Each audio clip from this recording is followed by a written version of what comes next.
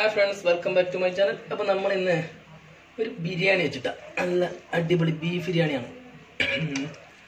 Pernaal so ushala cotton jetch. Poana milla. Apo Vititanian. Vitanambo. Biryani coach on the gate. No shalai to the Nagudan jetch. Biryani. അടിപൊളി beef ബിരിയാണിയാണ് ഉണ്ടാക്കാൻ വേണ്ടി പോകുന്നത്. അപ്പോൾ നമുക്ക് എങ്ങനെ വളരെ സിമ്പിൾ ആയിട്ട് പെട്ടെന്ന് ബീഫ് ബിരിയാണി വീട്ടിൽ തന്നെ ഉണ്ടാക്കിയെടുക്കുക എന്നുള്ളതൊന്ന് നോക്കാം. അപ്പോൾ ആദ്യമായിട്ടാണ് നമ്മുടെ ചാനൽ കാണുന്നതെങ്കിൽ ചാനൽ സബ്സ്ക്രൈബ് ചെയ്യുക. അതേപോലെ അടുത്ത് കാണുന്ന ബെൽ ഐക്കണും കൂടി എനേബിൾ ചെയ്യുക. വീഡിയോ ഇഷ്ടപ്പെട്ടെങ്കിൽ ലൈക്ക് ചെയ്യുക, ഷെയർ ചെയ്യുക.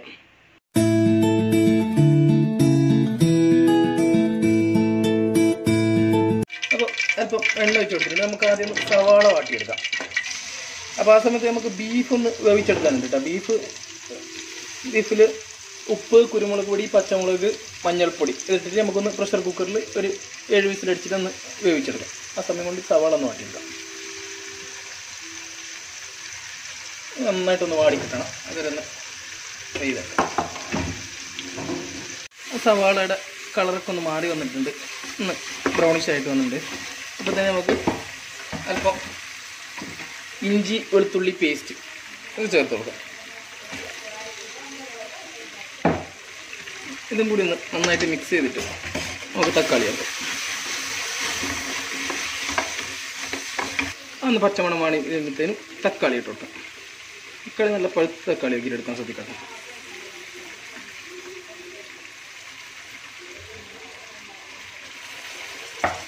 നന്നായിട്ടൊന്ന് കുക്ക് ചെയ്തെടുക്കാം. ഇതിന്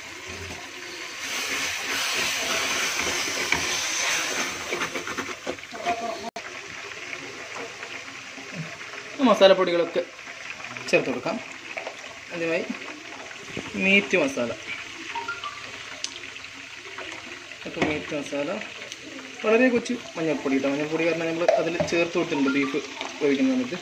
അതേപോലെ കുരുമുളകും അതിൽ ചേർത്തിട്ടുണ്ട്, അതുകൊണ്ട് വളരെ കുറച്ച് കുരുമുളക് പൊടി. പിന്നെ അല്പം ഗരം മസാല. ഇത് സ്ലോ ഫ്ലെയിമിൽ വെച്ചിട്ടാണ് ഇവിടെ, ഇല്ലെങ്കിൽ അത് മസാല ഇടുന്ന സമയത്ത് നമുക്ക് കരിഞ്ഞു പോകും. അതുകൊണ്ട് അതും കൂടി ഒന്ന് മിക്സ് ചെയ്തെടുക്കാം. മസാലപ്പൊടികളുടെ പച്ചമണക്കം മാറി വരുമ്പോൾ നമ്മൾ നേരത്തെ വേവിച്ച് വെച്ചിരിക്കുന്ന ബീഫ് ഇട്ടു കൊടുക്കും. ആ ബീഫ് വേവിച്ച വെള്ളം കൂടി ഇതിലേക്ക് തന്നെ ചേർത്ത് കൊടുക്കാം കേട്ടോ.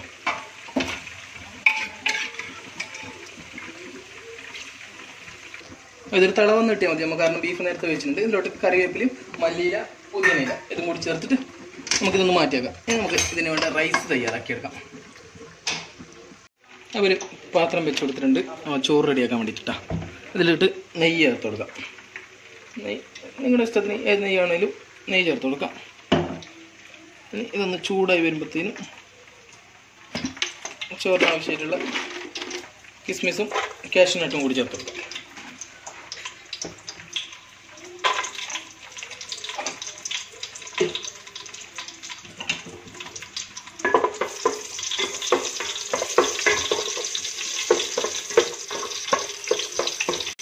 കാഷ്യൂം കിസ്മിസും വറുത്ത് കൊടുക്കും.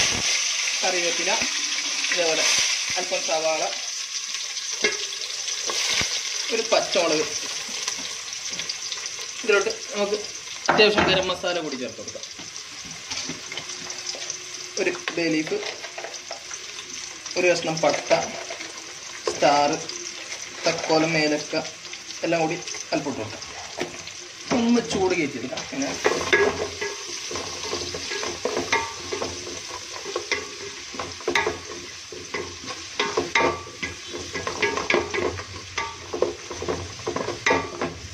ഫ്രൈ ആയി വരുമ്പോഴത്തേക്ക് നമുക്ക് വെള്ളം ചേർക്കണം. വെള്ളം ഞാനിപ്പോൾ എടുത്തിരിക്കുന്നത് ഒരു കപ്പ് റൈസിന് 1.5 കപ്പ് എന്നുള്ള കണക്കിനാണ് എടുക്കുന്നത്. അപ്പോൾ നിങ്ങൾ എടുക്കുന്ന റൈസിനനുസരിച്ചിട്ട് അതിൽ വെള്ളത്തിൽ മാറ്റം വരും. ജീരകശാല അരിയാണെങ്കിൽ ആ കണക്കിന് മതിയാവട്ടെ, 1:1.5. ഇതിലോട്ട് ഒരു ചെറുനാരങ്ങ, അതേപോലെ ഒരു 2 കഷ്ണം തക്കാളിയും കൂടി ചേർത്ത് കൊടുക്കുന്നുണ്ട്. തക്കാളി ഒരു ചോറ് സോഫ്റ്റ് ആവാൻ വളരെ ഉപകാരമാണ്. അതിലോട്ട് ആവശ്യത്തിന് ഉപ്പും കൂടി ചേർക്കാം. വെള്ളം നന്നായിട്ട് തിളച്ച് വരുമ്പോൾ നമുക്ക് ഇതിലോട്ട് അരി നേരത്തെ കഴുകി മാറ്റി വെച്ച അരി ഇട്ട് കൊടുക്കാം കേട്ടോ.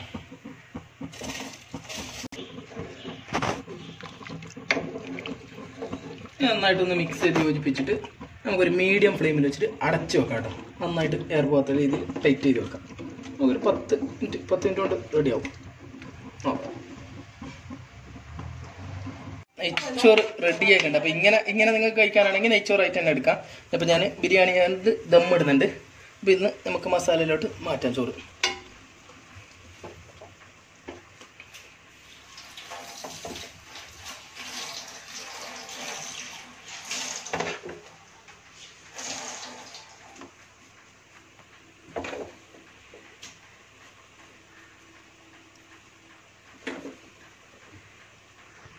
ഒരു ലെയർ ചോറിട്ടിട്ടുണ്ട്. അപ്പോൾ തീ ഏറ്റവും കുറച്ച് വെക്കട്ടോ. തീ കുറച്ച് വെച്ചിട്ട് ഒരു ലെയർ ചോറിട്ടിട്ട് അതിലോട്ട് ഇത് നമ്മൾ സവാള, അതേപോലെ കാഷ്യൂനട്ട്, കറിവേപ്പില ഇതൊക്കെ ഫ്രൈ ചെയ്ത സാധനമാണ്. ഒരു ലെയർ ഇട്ടിട്ട് അതിന് മേലെ വീണ്ടും നമുക്ക് അല്പം റൈസ് ഇട്ട് കൊടുക്കാം.